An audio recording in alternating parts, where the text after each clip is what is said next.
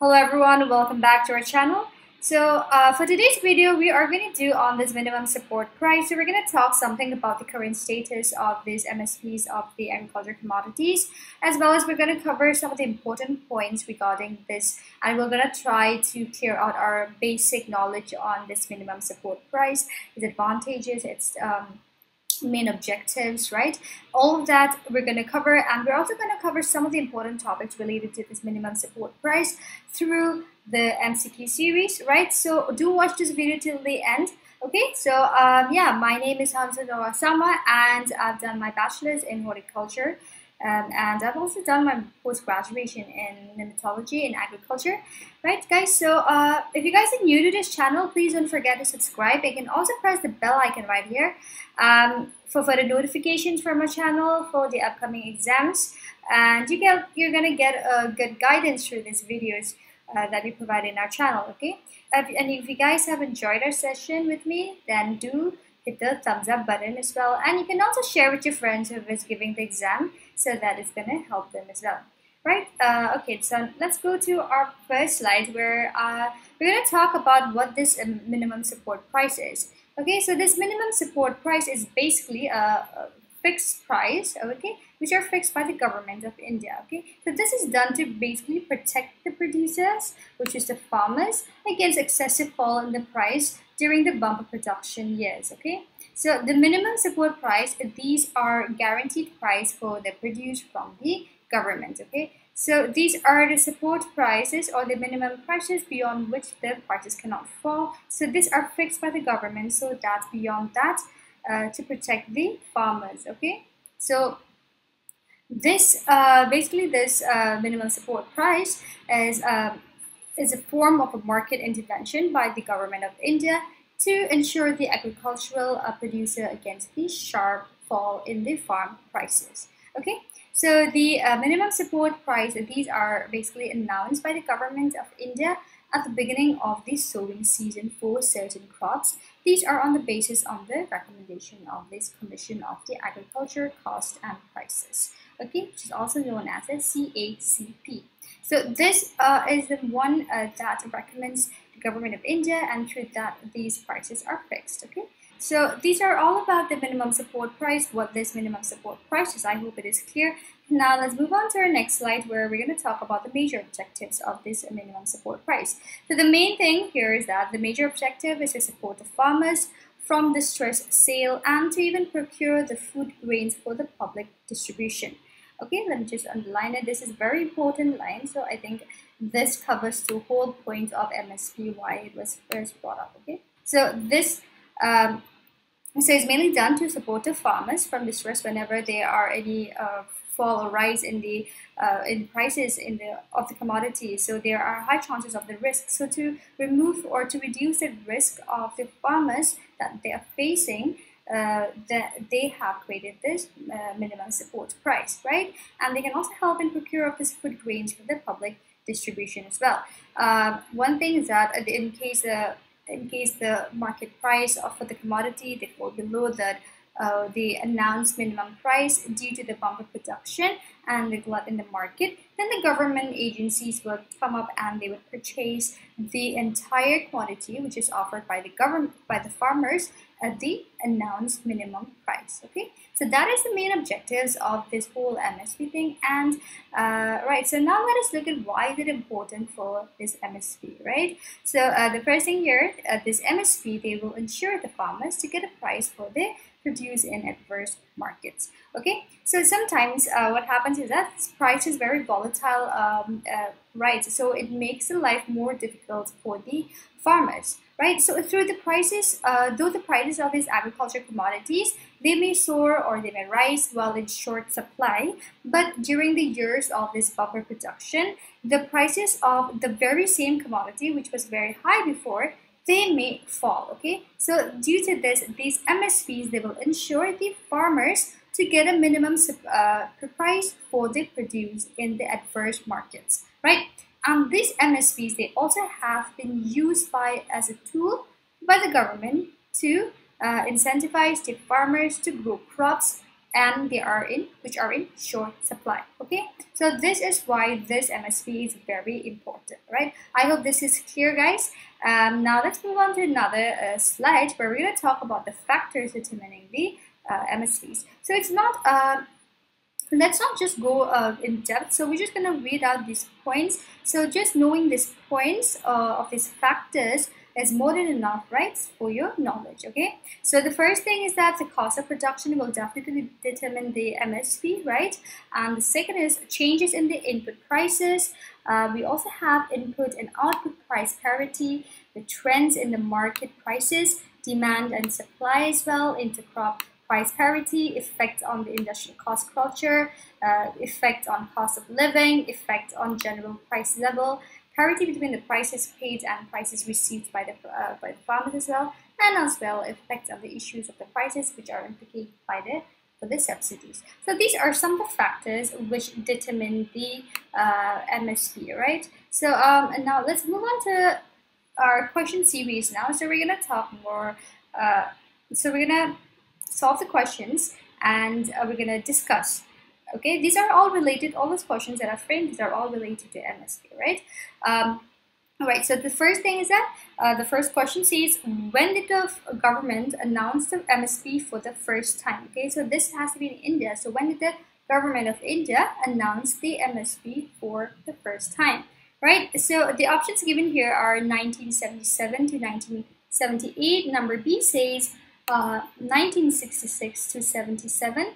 And number C is 2000 to 2001, and we have D which says 2004, 2005, right? And number E is 1964 to 1965, right, guys? So the right answer for this is 1966 to 1967. Okay, so this minimum support price, they were announced by the government of India for the first time in the year of 1966 to 1967, right? So it was during that time, and it was for the crop of wheat. Okay, so it was announced for wheat. So it was done in the wake of the Green Revolution and extended harvest, and they also wanted to save the farmers from depleting profits. Okay, so I think these two, the date for this question, I would like you all to remember the date. Okay, 1966 to 1997, and the commodity, or the agriculture commodity on which it was first created, this MSP. Okay, so this is for wheat on the 1966. Okay, I hope this is clear, guys. And now let's go to another question. When was the Commission for Agriculture Costs and Prices established? Right, so this is also known as CACP. It is very important for MSP. Okay, the questions here are the options here are, number A is 1988, number B says 1965, number B says 1960, number C says 1965, and we have D which says 1985, and number E is 1975. Okay, so this might be a bit tricky between the options, right? So let me just tell the answer. The answer is in the 1965. That was the original establishment of this CACP. Okay, so it is an attached office of the Ministry of Agriculture and Farmers Welfare, and it was formed in the year of 1965 as an Agriculture Price Commission. So that was this Agriculture Price Commission was the first name given to this CACP, which is now called as CACP, right? And it was given this present name. So it was first established in the year of 1965 as Agriculture Price Commission. Then it was renamed as this CACP, the Commission Agriculture for Costs and Prices, right? It was given the present name of it on the year of 1985. Okay, guys, so remember this. So this is basically a statutory body that submits separate reports recommending the prices for Kharif as well as the Rabi seasons. Kharif, when we're talking about, is in the monsoon season towards the from June, July, September. During this time, so any crop which are grown during this time is known as Kharif, and Rabi is mostly the winter season crops. Okay, so these are something about it. And now let's look more into this. The Cabinet Committee of the Economic Affairs, all right, so they are the ones who announce the MSP for various crops, okay, in the country, and they are announced at the beginning of the sowing season, right? We've already talked about it, and this is recommended by this Commission for Agriculture, cost and prices. So guys, this point is also very important again. Try to remember. So it is announced by the Cabinet Committee of Economic Affairs, but then it was recommended by the Commission for Agriculture Cost and their Prices. Okay, and the procurement is done by the FCI. So FCI is the Food Corporation of India. Okay, so these are the nodal agencies of the government of India, and along with the state agencies, they undertake this procurement of these crops. Okay, so these are something about the CACP, the Food Corporation of India, right? So I hope this is clear, guys. Let's move on to another question quickly. So this question here is on how many mandated crops are covered under this minimum support price. It's a very basic yet very important question, right? So I think it's very important for all of us whoever is giving the exam to at least know how many crops are mandated under this MSP. Okay, so the options given here are number 22, and we have B, which says 25, number C is 32, number D is 23, number E is 46. Okay guys, so I would like you all to guys answer this question. If you guys have any ideas, do drop it in the comment section. Think properly, do comment it, right? So it can be a bit tricky, but try to list out all the names as well, whatever is under this MSP. Okay, all right, so now let's move on to another question. Question number 5 says, recently the CCEA, right, so they have approved the increase in the minimum support prices for all mandated kharif crops for marketing season of 2020 to 21. All right, so which of the following crops showed the highest increase in MSP? So you have to select which of the following crop out of these kharif crops, which came out at an MSP for kharif right season. So out of these, which of these crops they showed the highest increase in the MSP? Okay, so the options given here are number A is rice, we have number B, which is Mcqs seeds, we have C, which is sugarcane, and D, cotton, and E, sesame. Alright, so the right answer for this is Niger seeds. So they had the highest increase of MSP has been proposed for this Niger seeds, which is rupees 700 and with an increase of 755 per quintal. And for sesame, and it is followed by the increase in sesame. This is also known as till. Okay, so we have sesame, right? So it's also known as sesame. They have about rupees 370 per quintal. Okay, and then we have urad, which is also known as the black gram. Okay, so I've given a picture of this Niger seeds here. We have a picture of sesame, okay, and we also have a picture of urad or the black gram. Okay, so they have this rupees 3,000 per quintal for this urad, and we also have for cotton, which is a long staple, for the varieties long staple, which is around rupees 275 per quintal. Okay. So this differential remuneration is aimed to encourage crop diversification in everywhere. Right, so these are some of the answers. This is a very important point for you all to remember. High chances of this type of questions coming in the exam. Okay, so be prepared with all this type of questions. Do revise it again and again so that you don't forget. Okay, guys. All right, now let's go to another question which says, what is the MSP for grade A rice for the cropping year of 2020 to 21? The options given here are number A is 1882, we have number B which says 1888, number C is 1868, and D says 1700, and number E is 2188 rupees. So the price for this is 1888 rupees. Okay, so I'm not sure whether you guys is it visible, but let me just read out this table for you. Okay, in the first column we have commodity, and we have variety, and we have this MSP for the year of 2019 to 20 for a comparison. Okay, and this one is for the present year, which is 2020 to 21.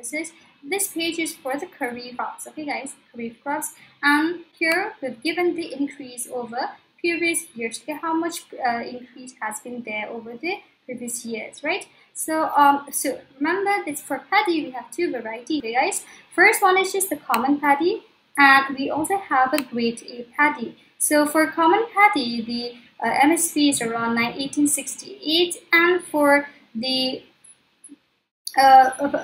grade A it is around 1888, and there was an increase over the previous years of about 53 in both the varieties. And now when we look into jowar, so we have another one which is hybrid, variety, and we also have Maldundi. Okay, so for the MSP for this year is around 2,620, and we have 2,640, and we have around 70 rupees increase was seen. And for Bajra it's around 200 and 150, so there was an increase of about 150 rupees. And for maize we have around 1,850, so, and there was an increase of about 90% when we compare it to the previous years. For Arhar we have around 6,000, and there was an increase of about 2,200. We have Urad is about 300, cotton about 260. Okay, and we also have a brown nut. See, remember for cotton we have a medium staple as well as we have a long staple. Okay, guys. So the long staple, there was an increase of about 275. That's why it was in the top 4, right? And this is, and we also have a brown nut and shell, which is about 5,275, and it was about, there was an increase in about 185. So in that we try to study for the most important and the most common crops. Okay, at least try to remember. It's okay if we don't remember for the other crops which are not that important, but I think it's very important to remember the crops for these paddy, like cotton. We have maize, all of that, jowar as well.